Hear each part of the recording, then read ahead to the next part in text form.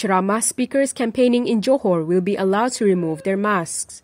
This is the Election Commission's latest decision. However, speakers will only be allowed to remove their mask for the duration of their speeches. The EC said after delivering their speech they must put their mask back on without delay. Meanwhile, the new SOP no longer forbids attendees of political party meetings from any form of touching, though shaking hands is still not allowed. The new rules come into effect immediately.